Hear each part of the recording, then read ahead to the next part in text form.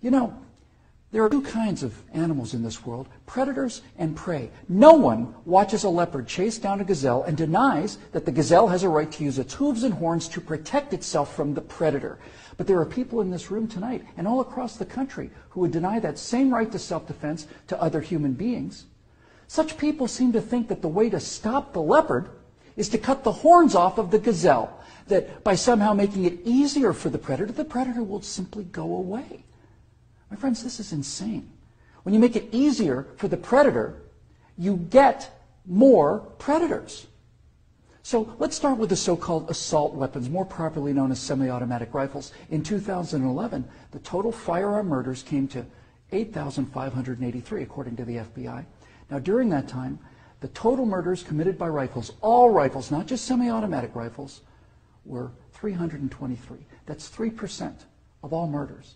Hammers and clubs kill half again as many people as rifles. Hands and feet murder twice as many. And knives kill 5 times more Americans than all rifles combined. Preventable medical errors kill about 98,000 people per year. Medical malpractice kills more than 12 times as many people as are murdered in the U.S. each year. That's more than 300 times the number killed by all rifles, not just the so-called assault rifles. And yet, no one talks about limits on hammers or knives or doctors or hospitals. No one does that because the good we perceive from hammers and knives and doctors far outweigh their perceived harm. And yet, studies show that firearms prevent anywhere from 800,000 to over 2 million violent crimes every year. The lowest estimate means that 100 times more violent crimes were prevented with firearms than the total murders committed with firearms. That's 100 times as many.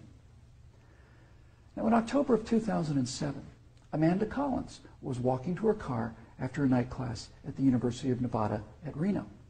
Amanda had a concealed carry permit for her 9mm Glock that she carried for self-defense. Unfortunately for Amanda, UNR is, like most college campuses, a gun-free zone. So, like the law-abiding citizen that she is, she did not have her gun with her in this gun-free zone when she was attacked by James Bila.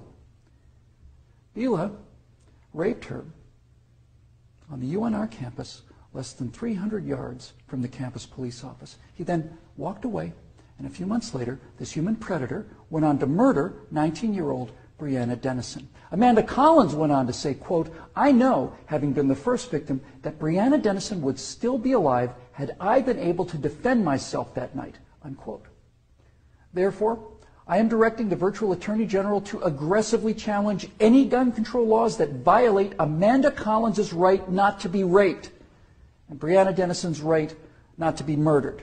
You're not forced to abandon your First Amendment right when you enter Chicago or New York, or your Fifth Amendment rights when you walk onto a college campus. As virtual president, I will veto on the spot, without hesitation, but with a great deal of pleasure, any and all attempts to destroy any of the Bill of Rights, of the Constitution of the United States of America.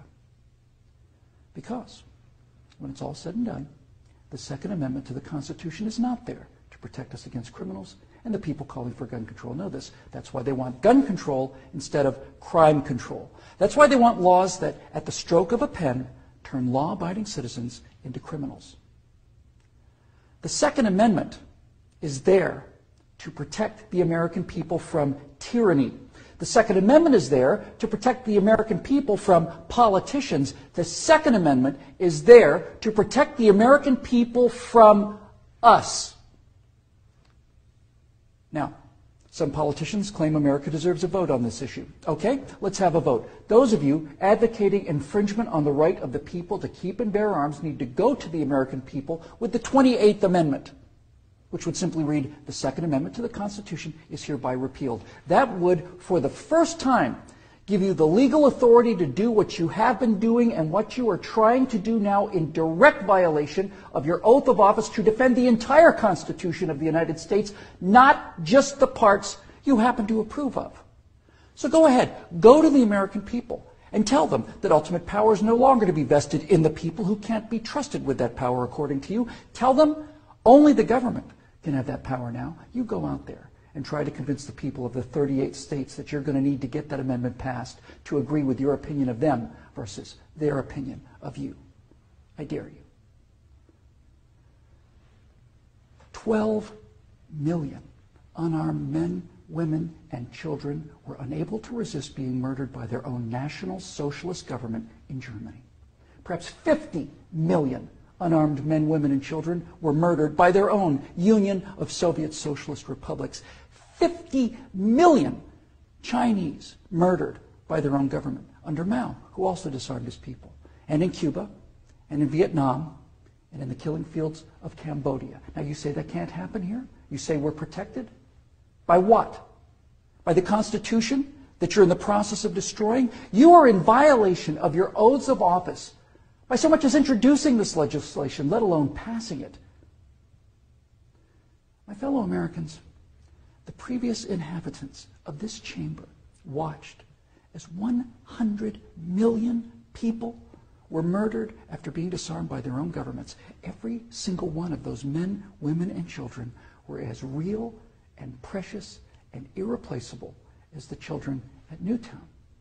And I tell you here and now that I will be damned if I will let that happen to the American people.